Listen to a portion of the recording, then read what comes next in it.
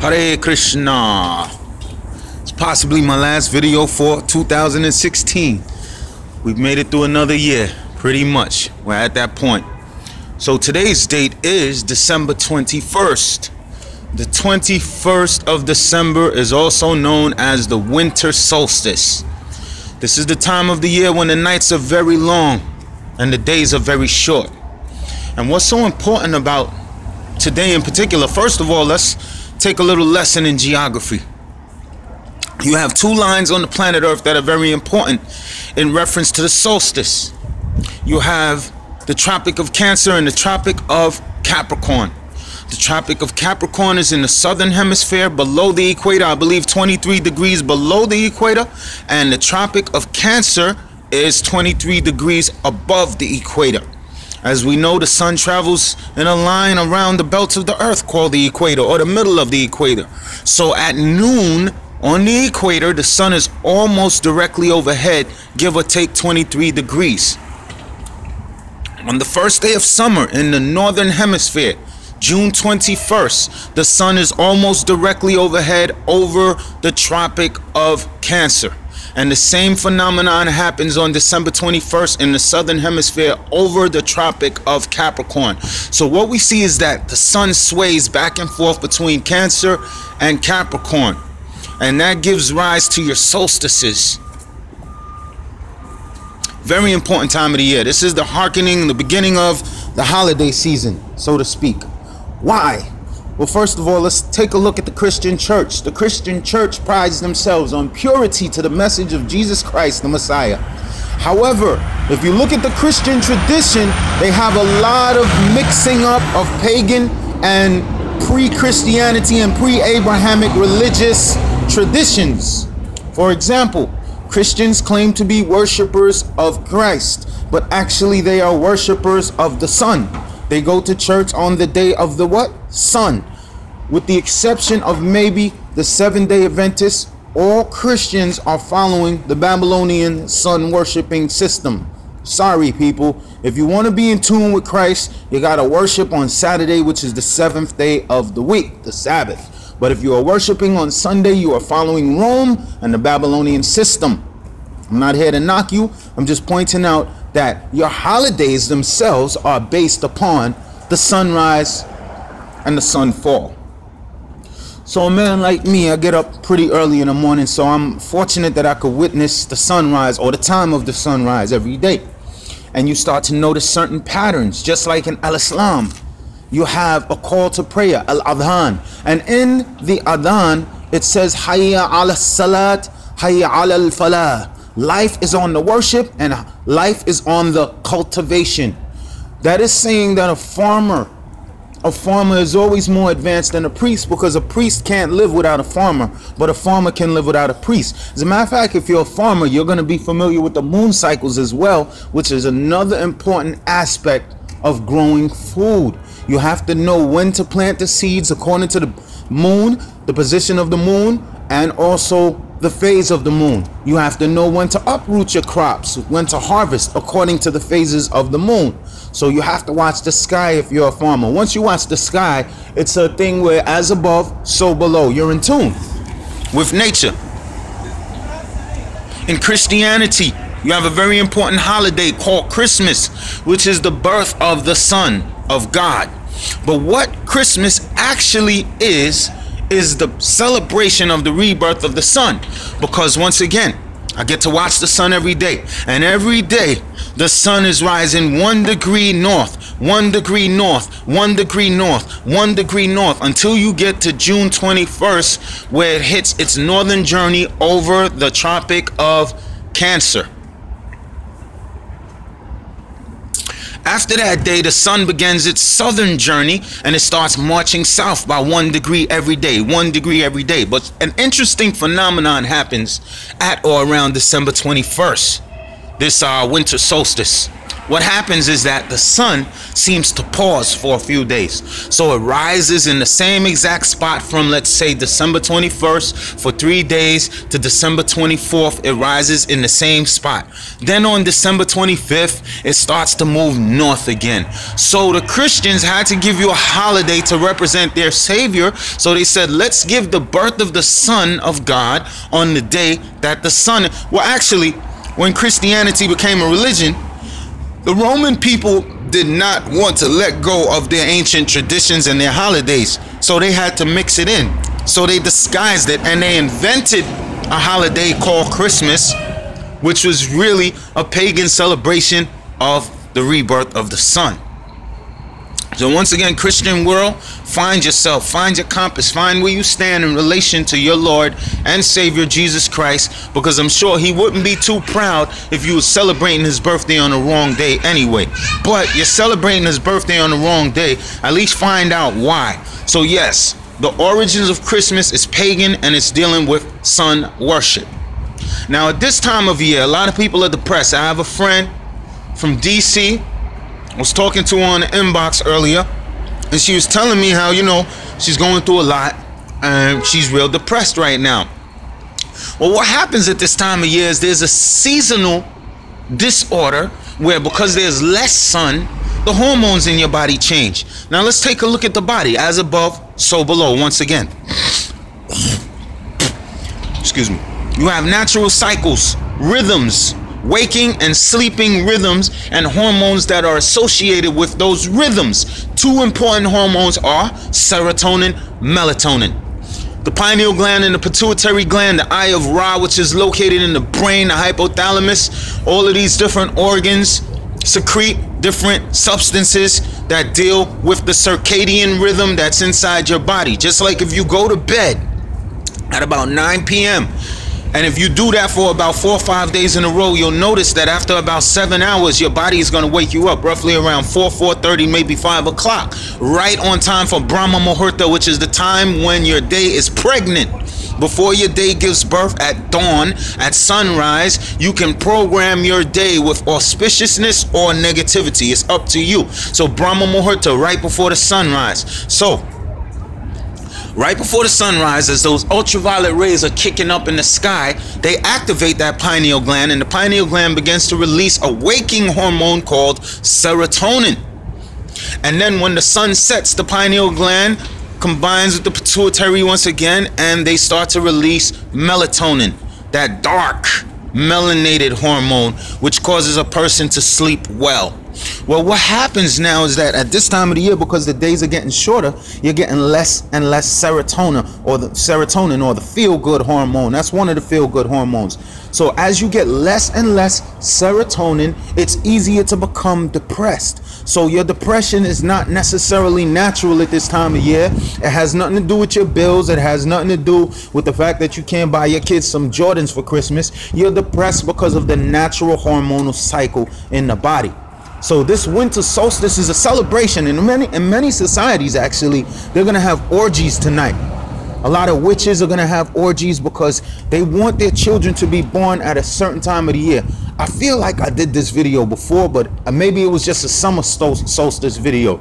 But all I'm saying is that tonight there's going to be a lot of sex rituals going on the planet Earth. And then 9 months later from this date, your children should be born on a date that is acceptable for the deities of that system, so that a certain spirit can come down into your child. So even the pagans have their Messiah. You know what I'm saying? So once again, your body is based on circadian rhythms, and so is the planet Earth. Everything has a rhythm, everything has a hormonal balance. Now what's going to happen now is that upon December 25th, now there's an interesting phenomenon, because the hormones of the planet Earth, dealing with serotonin and melatonin, if we could use those symbolically and overlay them over the sun's journey, this is what should be happening. The days will begin to grow longer December 25th. So your body should start releasing more serotonin over that time period, all the way up till June 21st. Then the serotonin levels will begin to drop from June 21st all the way back to December 21st. These are natural hormonal cycles, which is why people feel good in the summer and bad in the winter. Even if you're a winter person, you still feel some kind of drag because of the hormones that's going on in the universe. So remember serotonin, remember melatonin. I wanted to share something else with you, and it's slipping my mind right now, and I hate when that happens because it's actually a very important part of the video. So give me like 1 second to think. All right, serotonin, melatonin, pagans, Christians, they're all the same. Gosh, I hate when this happens, and I don't want to make this such a short video because people wanted to hear from me. Oh yeah, here it goes. Good. 5,000 years ago, there was a battle to unite Upper and Lower Egypt. There was a battle at the same time in India called the Battle of Kurukshetra, which was a fratricidal war. Krishna had to have this war on the planet Earth so that the evil kings would not be able to have so many descendants that would overrun the planet and make it impossible for humans to live in the latter day times, like these times of Kali Yuga. You see, it's already impossible to live in Kali Yuga. It's already getting rough. Watch what's gonna happen in the new year. In the new year, remember Trump now, he put in his boys. He put in a bunch of rich people. All of those poor hillbillies that voted for him, most of the people that voted for Trump are uneducated anyway. They're easily led. They're easily led. And that should tell you a lot about the voters of Trump. So they thought that Trump was going to make America white again. Trump ain't concerned about no white America. He's concerned about money America. There's only two classes right now, rich and poor. There's no such thing as a middle class. He put an oil man on his cabinet. You know what's going to happen to the prices of oil once this man swears himself in? Maybe double, maybe triple. Don't quote me on it, but just watch what happens the day after elections. The day after inauguration. Let's see what happens to the gas prices in your area. So Trump is setting this up for an oligarchy. And the last time rich Christians ran the planet, we had the Dark Ages. They was putting people in machines and tearing their body up. That's the mentality of a rich Christian. You know what I'm saying? They're all about slavery and total world dominance. It's just a demonic system. I don't care how you look at it. It's demonic. And I don't want the Christians to run the world. I don't want the Muslims to run the world either, because they have some ancient ways of thinking and ancient ways of looking at things, whereas they were once a progressive system where their prophet Muhammad told them, seek knowledge, even if it's in China. Seek knowledge from the womb to the tomb. These people gave up the pursuit of knowledge. They don't educate their women no more. And if you look at countries where women are suppressed or oppressed, the economy is bad and everything is bad in that country. So wherever you have oppression of the woman, the female energy, you're going to have a messed up system. And even in Christianity, you have oppression of the woman, because they say Father, Son, and the Holy Ghost. They just totally took the mother out the picture.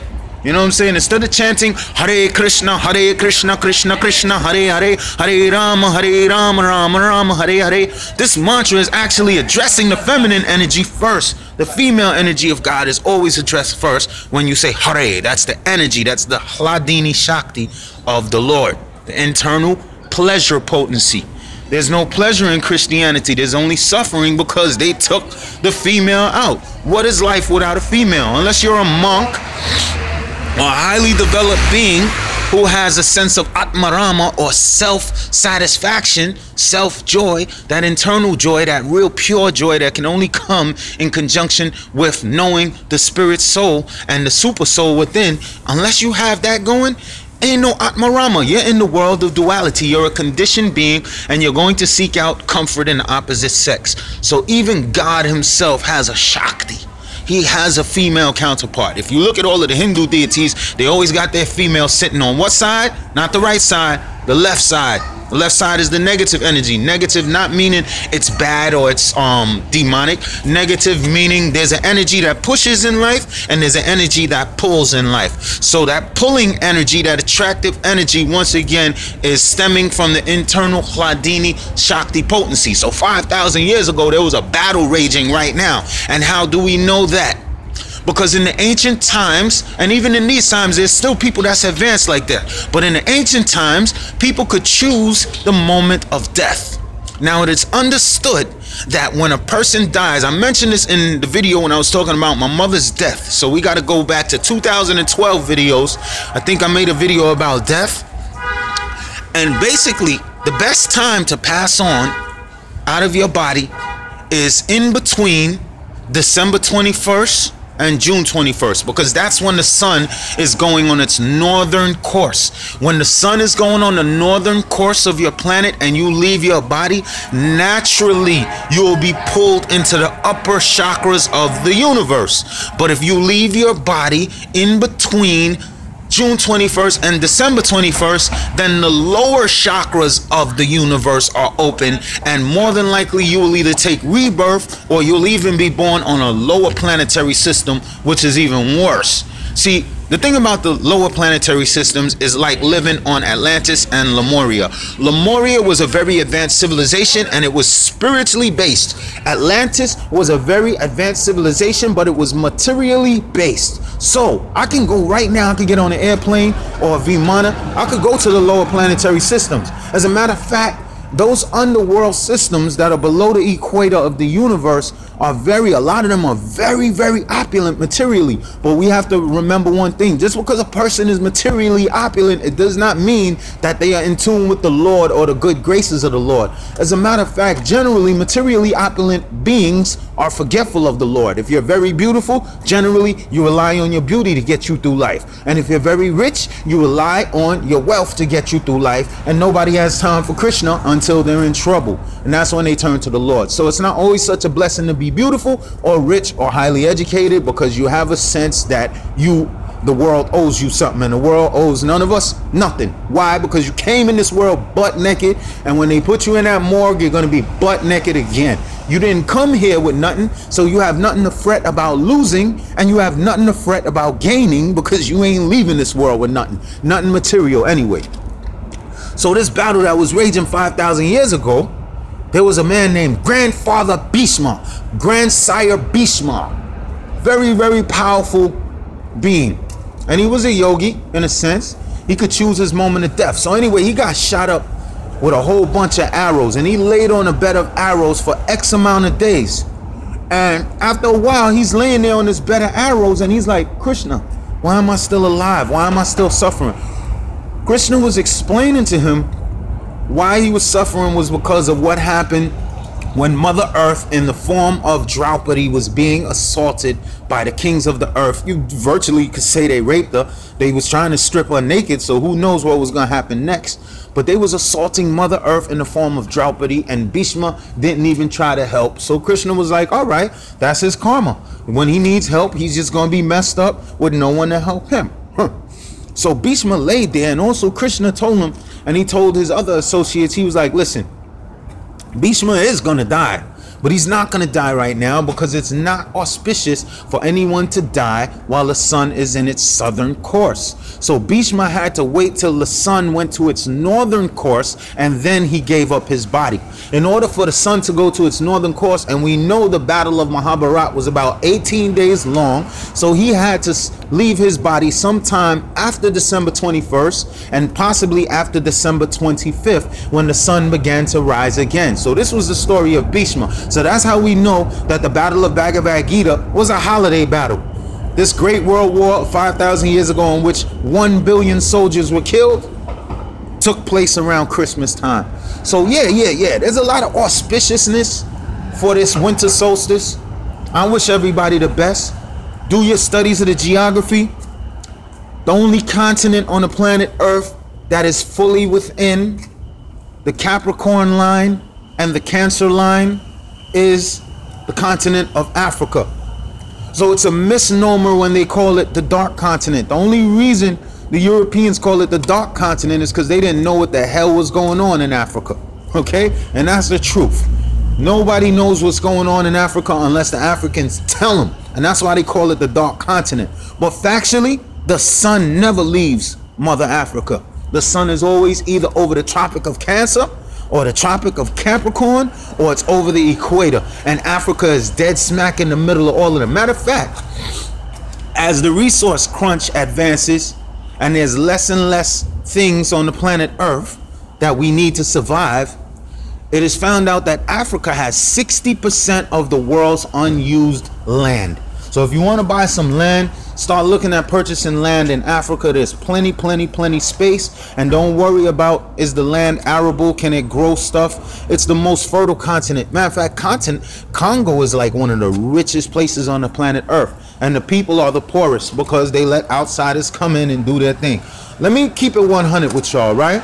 And this is no hate to no particular racial group, but I judge people by how they act. If I call you a devil, it's not because I've been influenced by anybody's doctrine or theology. The reason I would call a man a devil is if he acts like a devil. And there is no land that the Europeans have visited peacefully. They have visited every continent on this planet Earth in the name of war and conquest, lust and greed. There is no missionary who did not kill people to convert them to their religion. So this is what the Europeans have done as they visited different parts of the planet Earth. So if anybody calls a European the devil, it's not based on hate. It's just based upon they're doing devilish things on the planet Earth. I don't know, I got sidetracked into that subject, but it was necessary. It was necessary to say. So this continent of Africa, the sun never sets on you, Mother Africa. You're always there in the sun, and it's the last refuge of the human family. That's why the Chinese are lining themselves up right now to get into Africa. And speaking of Africa, there are some symbols, some Akan symbols from the Akan tribe of Ghana, AKAN, and also Andinkra symbols. A-N is in Nancy, D-I-N is in Nancy, K-R-A, Andinkra. Look up these symbols. Some of the symbols are called Jie Nyame or Gai Nyame, and that's the supremacy of God, or without God there is nothing. You have the Sankofa symbol. You have so many different symbols. Adaptability is another one of the symbols. And so you're looking at it and you're like, yo, this is just African art. You know, them Africans ain't had nothing to do. They was just swinging from trees, eating bananas, and they didn't have nothing better to do. So they started drawing pictures. But then something funny happened recently with this Large Hadron Collider from CERN Labs in Switzerland. So the scientists were looking very close at these quantum particles that they discovered in their atom smasher. And one of the scientists looked close enough and he said, wait a minute. He looked at the quarks and the muons and the smallest particles that make up this material reality and found out something interesting. You see those African Akan symbols and those symbols from Ghana that we just thought was African traditional art? Each one of those symbols interlocks with each other and goes into the heart of the smallest particles of the universe. Yes, if you look at the smallest particles in the universe, they have Akan symbols. Who would have thought that these so-called backwards Africans who don't have no connection to divinity, of course, because, you know, Africans or black people just can't be connected to God. There's something wrong with us and there's no divinity in us, and Krishna just never came to Africa. You know, if you let them tell it, and only the bad people on the planet Earth came from black people, if you let them tell it. You know what I'm saying? But I ain't gonna let them tell it. I'm here to tell the story for my people as well as the rest of the people of the planet Earth. And now I know what I was about to say. But check it, right? So these Africans are onto something. They know something. We have to look at the ancient African wisdom. Me, for 6 years now, I've been looking at the African wisdom and comparing it to the Indian wisdom, and I see that it's the same system. And that's why I be going so hard talking about Hare Krishna, Hare Krishna. It's not about converting you to no religion. I'm not interested in religion or joining nobody's religion or following nobody like a cult fanatic. But I can see when there's a road heading to the divine. And I just want to say, on behalf of the people of the planet Earth, that you are effed. If you don't get your act together, you are effed, and I will vote against you. What do I mean by that? Well, if I was an intelligent life form on another planet, and I'm seeing these humans aim their rocket ships and their astronauts to come to my planet, and then I go read your newspaper, or I go look at your election results, or I go look at how y'all treat each other on this planet Earth, you think I'm gonna let you human beings come to my planet? Man, I'll send a nuclear bomb and blow this planet right in two. So you humans, be careful with your ambitiousness, because you're trying to go to other planets and you ain't even got your act together on this planet. You don't even know how to treat other human beings like human beings. You don't know how to give out a good education. You don't know how to stop this pollution that's destroying the food chain from the bottom up. You don't know how to do anything good for yourselves without good Vedic information or good guidance from the ancestors, whether from Africa or India. You ain't doing it right. These politicians are dumb. I keep telling y'all in every video, these politicians are stupid. And I will work for Trump. I will work. Yeah, call me a sellout. If that man want to give me a salary to be his advisor, I will be his advisor. But the difference is, I ain't kissing no butt, and I don't belong to no secret society, is no organization. I'm gonna give him the truth, and I'm gonna tell him the right thing to do. My name ain't Kanye, and I ain't going to no mental hospital and coming out with blonde hair. Kanye got this thing in his head where it says, oh man, Kanye, you're having mad problems in your life. What's the solution? And then it looks at him, the thing in his head says, act more stupid. That's Kanye's approach to everything. Act more stupid. You sitting down with a dude who had, yo, listen, man, I don't even care, man. Y'all deal with your own problems. But you humans need to stay on Earth till you get your act together. Don't take that devilish stuff, that European mentality to other planets, because it's no bueno. It's no bueno. What the Europeans did on this planet, he's never arrived on the shores of any continent peacefully. Please challenge me. Challenge me. Challenge me. I love y'all like I love everybody else, but y'all got to get off y'all BS. Y'all don't have much time left, and I've been warning y'all for 6 years that your time is coming, and now your time is really here. Y'all got to chill. Y'all got to repent, and y'all got to turn to Krishna. I don't care if I sound like a Christian, a Bible thumping. I don't care. I don't got to prove nothing to nobody. Krishna already has a relationship with me, and I have a relationship with him. Krishna has a relationship with every living entity, unless you want to act like a devil. He'll still guide you, but he's going to guide you into more devilishment. That's what the Quran says. If you want Allah, he will bring you closer. And if you want to go far from Allah, he will send you farther away. But the sunlight, the moonlight, all of these resources that's distributed around the planet and the universe, they're equally available to all, because Krishna says, I am equally available to all. I'm fair to everybody, but I got a special place in my heart for my devotees. That's what Krishna says. So he's favorably inclined towards all of his devotees. Okay? Please, Europeans, get your act together. Don't try to go to no other planet and get us blown up on the earth, because all we trying to do is make a living, take care of our families, and serve our Lord. You know what I'm saying? We have a mentality of service to the Lord. That's why we're known as soul people, because Krishna's a soul man. He likes to dance and sing and enjoy. Well, who else likes to dance and sing and enjoy on this planet? Black people, soul people. And who likes to control? Who likes to manipulate? Europeans. So y'all gotta really take a moment out and look at yourselves and get your act together. I can't let y'all go to other planets in this state. I will blow this planet up before I let y'all go to another planet and spread that nonsense that y'all been doing on this planet ever since you've been walking upright. Straight cheese. I'm serious. I speak from the heart. You know how I get down. You know how I rock. All right? So to my European brothers and sisters out there, you still got a little time left to save your butts. And for the black people out there, if you don't want to turn to Krishna, and if you want to be an atheist, a covered atheist, and you call yourself a conscious Negro, and you so goddamn conscious that you can't believe in God, then you can suffer the same fate that's about to fall the Western world. I don't care. You got to get what you want. Krishna give you what you want. If you want foolishness, Krishna will give you foolishness. And if you want to be liberated, Krishna will liberate it. So listen. This is a 30-minute video just about, and I wish everybody a happy holiday, happy New Year, happy winter solstice. Understand the cycles, and don't let nobody fool you in the name of religion and tell you that some little Christ being was born on this day or in this holiday season. This is all about sun worship. Surya Vamsaki Jai, Chandra Vamsaki Jai. All glories to the assembled devotees. Nama Om Vishnu Padaya Krishna Prasthaya Bhutali Srimati Bhakti Vedanta Swamin Iti Namine Namaste Saraswati Devi Gauravani Pracharine Nirvishesha Shunyavadi Paschatya Deshatarine. Hare Krishna Krishna Krishna Hare Hare Hare Rama Rama Rama Hare Hare. Get your act together, people of Earth. Hare Bo.